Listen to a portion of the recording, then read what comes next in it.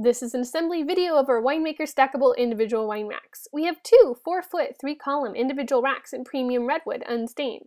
There's no display rail in this example, so it's all individual bottle slots on this short depth rack. Go ahead and stand up two of our middle rails to start assembly. However, you may find it easier to lay the racks down, so use whichever method is best for you. See the square cut rails on the rack? On the front, the square cut rail is flush where the trim will be applied. Here's a close-up of how the top rails are flush with the rack. This is true for the top and the bottom. Once the top and bottom spacer bars are added, you can add the middle spacer bar, which needs a nail in every notch. The spacer bars are easy to work with. The dados should be cut nice and clean and they notch right in. If you have any problems with them, contact us immediately for a replacement. Your installation options are a hammer, a brad nailer, or to pre-drill screws. If you're using a hammer, mistakes can happen. Just contact us according to our installation instructions and replacement policy and we'll send you new ones. We do recommend a brad nailer though. We also sell them in the do-it-yourself kits on our website. Get one because it'll make your life much easier. Back to the assembly, add in all your rails and secure them. If you're securing in every notch, as our installer currently is, you can always use wood putty or a wood stick to hide any nail holes. It's time to spin that rack around and put one spacer bar in the middle of the rack. With the WineMaker 4-foot racks, the spacer bar is placed on the 7th rail from the bottom. If you have a WineMaker 3-foot rack, it's placed on the 6th rail. So be sure to count it off carefully and match it to the spacer bar in the back of the rack. Fit your spacer bar in and secure it to the rack. At the front of the rack on the top and bottom, we'll be placing square cut pieces, the top and bottom trim that your molding will be attached to if ordered with your racking. Be sure to level your trim to make sure it's completely straight. Once we're done adding the bottom trim, we'll stand the rack up to add the top trim. Take a moment to be sure it's level. Our installer secures it in every notch, which you can later cover up with a wood stick. Our two 4-foot high WineMaker racks in unstained premium redwood are completed.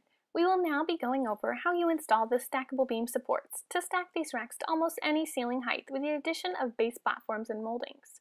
Here, we are attaching each beam support to the front of the rack, as well as the back of the rack, so the next kit can be placed on top for stacking. Simply secure them on each side with a nail. Take your top rack and lift it up to place it on top of the bottom kit. Adjust it as needed, and get ready to attach the two racks together. This will make your racks 8 feet high, which doesn't include the base or molding. Here Joe is showing you how to attach each piece by toe-nailing it in on the side. Toe-nailing means angling that nail in sideways. Now, you need to attach the racks to the base by toe-nailing again. Or another option would be to use trim screws to anchor them into your base. 2.5-inch or 3-inch trim screws that you could pre-drill and then countersink. That would be a very secure option as well.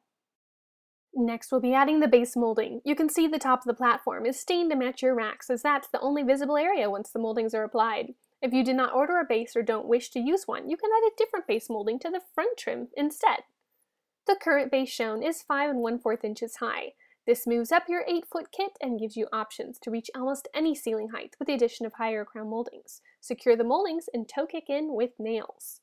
Next would be the center moldings that you would add and attach with a nail over the front trim of where the racks stack together. Just a reminder that our trim and moldings usually come in 4-foot increments, so depending on the length of your racks, you may need to cut to fit. Here are the crown molding options in various sizes to hit your ceiling height. Pictured as the grande crown, or you can add this beaded crown to the top. Another option is 2-step to reach a very high ceiling. Either way, you have a lot of different options depending on what you like. The last but most important step is to attach it to the wall. With stacking racks, it's important to secure each individual rack to the wall. However, if you have all of your racks attached, depending on the length, you do not need to do 2 brackets next to each other for each individual rack. Additionally, if you have your racks on bases, the platform and the post or back spacer bar should be flush. Make sure you're measuring the 1.5 inches from the racks and not the spacer bar and platform. Take your brackets and put it on the top spacer bar and on the bottom. That way, when the bottle lays on top, it doesn't hit it. Be sure to locate the studs on your wall where your racks will be placed first. The best way to secure the racks is to secure your brackets to the studs. After you put the brackets where they go, put it flush up against the wall and mark the walls where your anchors will be inserted into the stud for the screws. Move the rack away to pre-drill the holes, add in the anchors, push them in the wall or use a mallet, and then move the rack back to the wall to screw in your brackets. Once the rack is moved to your satisfaction, simply use your drill and screw in the final screws to secure the rack to the wall. One last important note.